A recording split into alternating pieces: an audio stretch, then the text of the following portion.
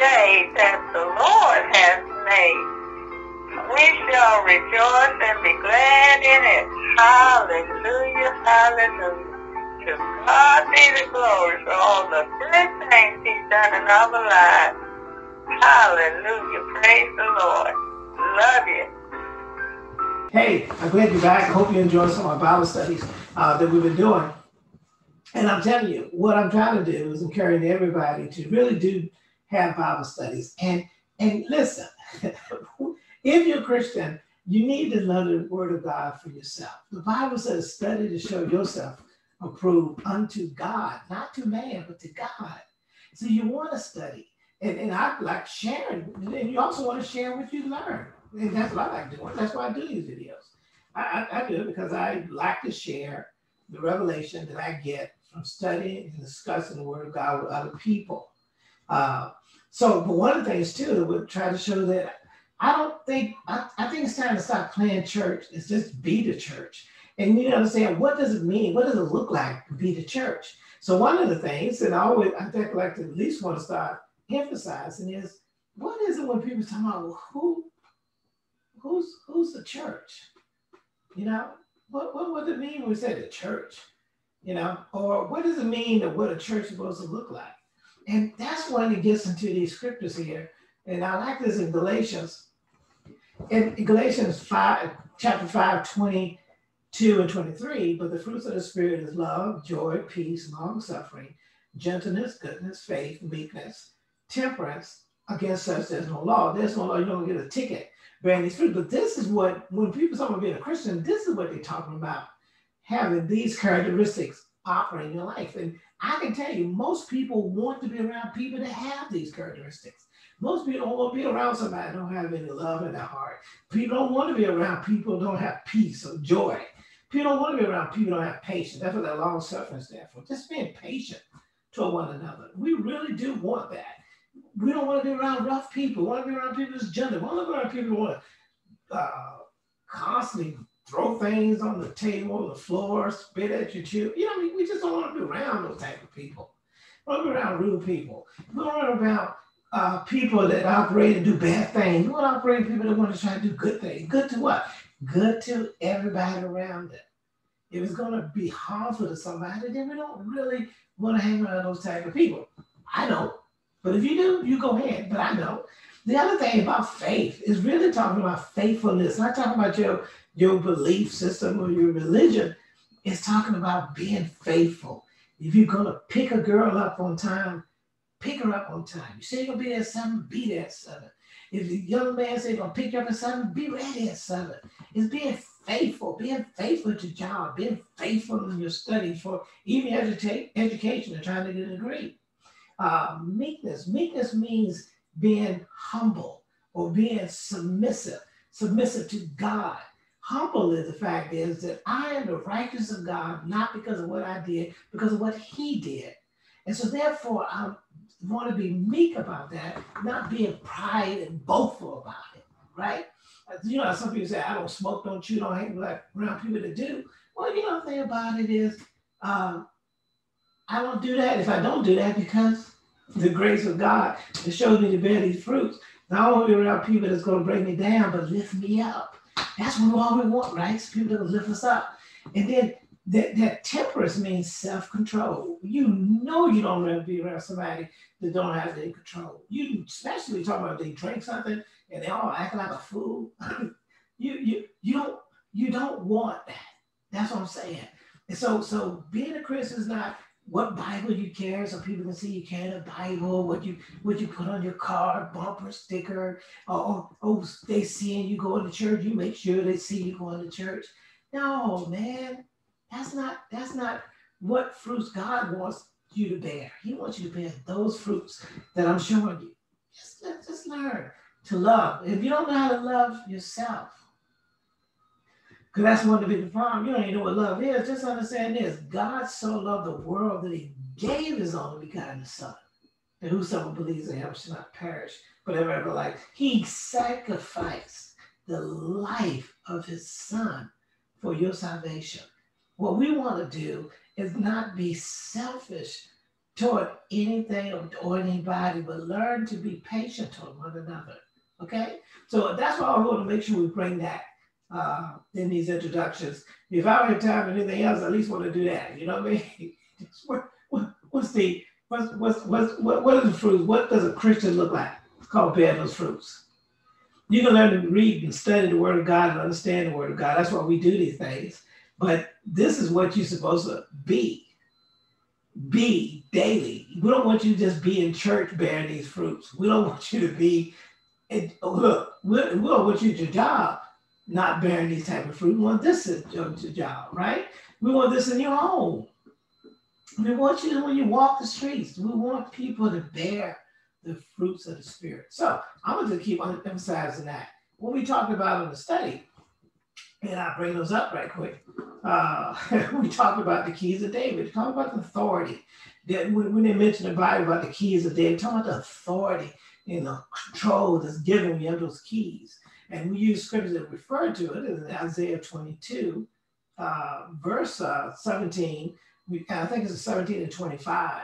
We start talking about the fact is that, behold, the Lord will carry thee away with a mighty captivity and will surely cover thee. We want God to cover us, amen? And then we want the fact is that in 22 itself, it says, in the keys of the house of David, I will lay upon his shoulders, so that he shall open and none shall shut. He shall shut and none shall open. That's kind of a foreshadow of Jesus Christ. And then you refer to script Isaiah 9:6 in this section D. This is what it is, section D. Is for unto us a child is born, unto us a son is given, and the government shall be upon his shoulders, and his name shall be called Wonderful Counselor, the Mighty God, the Everlasting Father, the Prince of Peace. All these are foreshadowing of Jesus. Something to say in him, the increase of his government and peace, there shall be no end. Back to the fruits again, right? We want peace. We don't want, that's what we wanted. That's what we talk about in the gospel, what Jesus trying to bring. And then it say, upon the throne of David, upon his kingdom, to order it and to establish it with judgment and with justice from henceforth, ever and ever.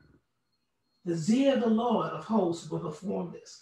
That's part of the gospel. What it, in the Old Testament is foreshadowing what Jesus brings to us. And see, it starts first with us having the indwelling of the Holy Spirit.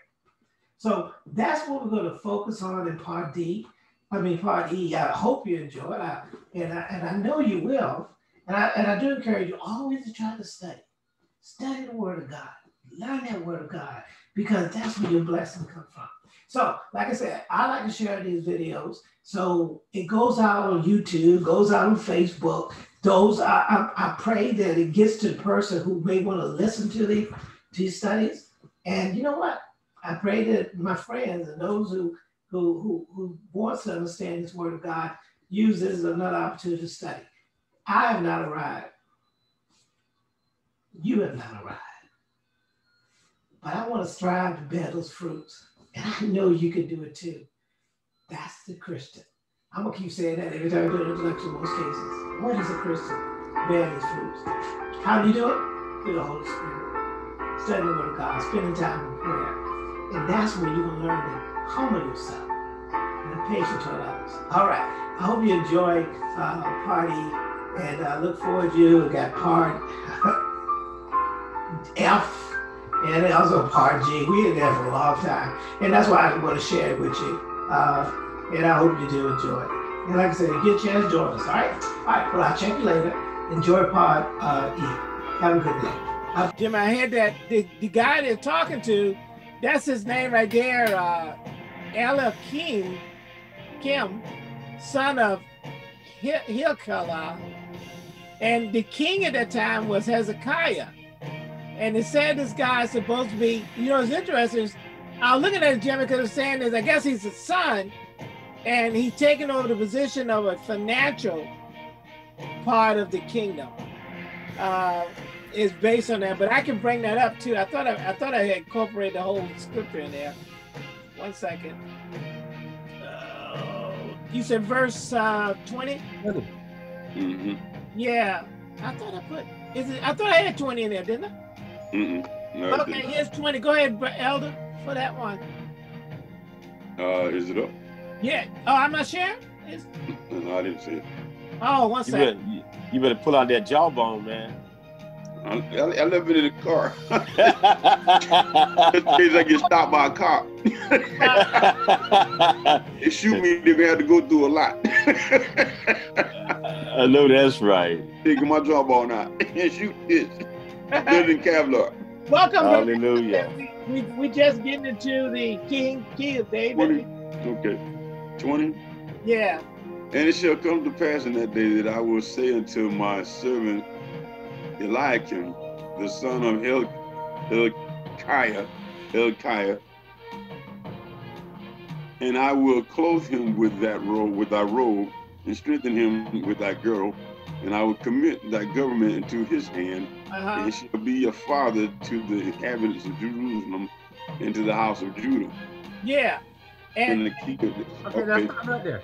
Stop right there. Now, apparently, if you read this whole, I went back and kind of read the whole thing in context because I want to see. Yeah, I did read that too. Yeah. Apparently, one guy is already in this place. He's already occupying this. This treasures are like financial guy, something like that. Yeah. But not just a slot. He's already exercising a certain kind of. My things like father. Yeah, I know. So he just talking about when he said the word father. No, wait a minute. I thought you were talking about just giving him. No, this thing has something far deeper. He said, "Look, I'm gonna take what he's got. Yeah, yeah. And I'm gonna give it to you." Right. And he said, "What I'm gonna take is, I will take his clothes or his robe. I will clothe him with thy robe." Yeah. And strengthen him with thy girdle. And I will commit thy government unto his hand. Right. That's interesting. Right. And he shall be a father. So all of these things that this one guy had are going to be transferred to another person. Yeah. But it appears that the reason that they're being transferred is not just only for access and control. Right. It appears, listen now, I don't think that God would ever give anybody a fathering role if they don't have a heart of oneness with him. Yeah. And right, I agree. It seemed like it was the shape of shadow of Jesus, the way I was looking at it concerning this verse.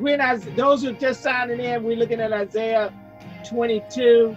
We started at verse 20, all the way down to 25.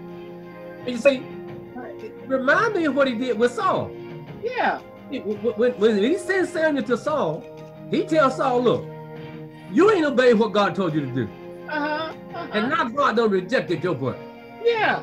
And God, in chapter 13, the first Samuel says, and God himself has gone out and found him a man to be king of Israel. Right. And it feels like this same kind of thing is happening with this guy. And the message to this guy is, look, God done found him a man that he gonna take your role, he gonna take your girl, he gonna take your government, he gonna take your position, he gonna take all that was entrusted to you, he gonna give it to this guy. Yeah, yeah. But when God found David, he found David not because David had skills. Right. But because David had a right heart. Okay. You follow me? Yes, sir. So in all of these things, you are never going to be able to divorce that when you see God start selecting people, he told you, I don't look at the outward appearance. Whenever I need a vessel, a servant, whenever I want to do something, the first place I look up is upon a man's heart. Okay. And it is in that heart that is going to qualify him. Well, that's my criteria for whether he could be useful in my fulfilling the eternal purpose.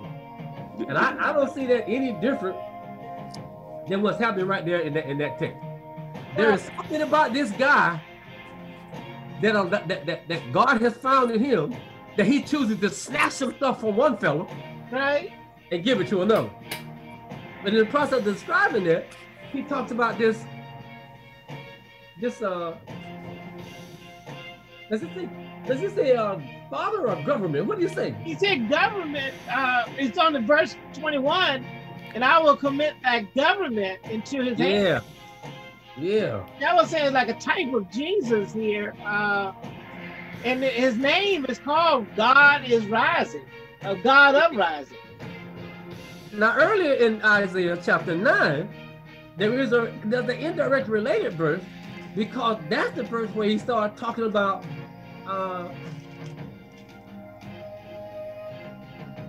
let me make sure I got it right. Was a child is born? Cause that is that. Isn't that Emmanuel? Yes. Yeah. Yes. Verse 6. Verse 6 says, "For unto you, unto us a child is born, unto us a son is given."